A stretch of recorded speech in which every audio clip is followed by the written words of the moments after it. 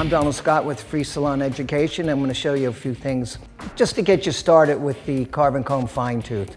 Fine teeth, 100% carve, and this is our 50% carve, actually up to 50% carve.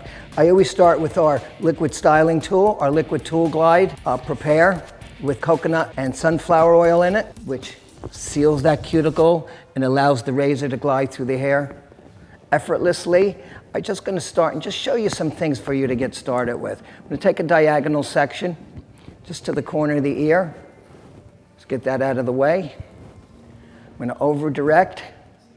Now, always hold the razor or the carving comb on an angle.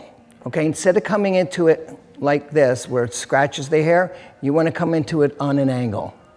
Okay, so when you're going to come into it, I'm going to ribbon the hair. I'm going to start up a little higher, and I'm just going to come down with it. Okay, do a little bit of pinch carving if you left any. Pick up the rest of the hair, and just glide down down the hair shaft. Continue, and glide. I mean, even if the hair was very long, you could just keep going with it. Now, after the hair is dry, or you can do it now, is I'm going to take the fringe area, which is about from the corner of the eye, over direct forward.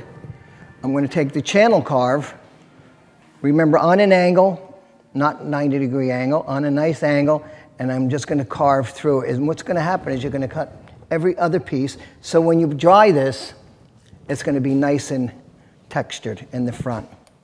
Reapply. Remember, your prepare is a working tool. We like to layer it on. We like to reapply it.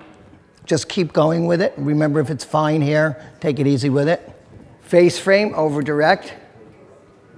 Try not to handle too much hair at the same time. Over direct. And you could use any one of these teeth.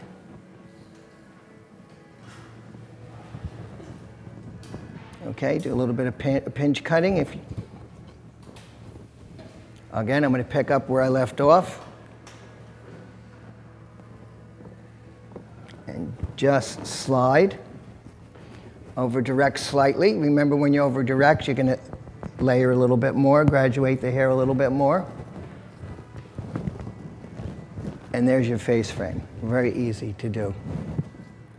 Thank you, guys. I hope you enjoyed this tip, and keep going and just keep watching some more of our tips and tricks that we have for you. Thank you. And I'm Donald Scott with Free Salon Education.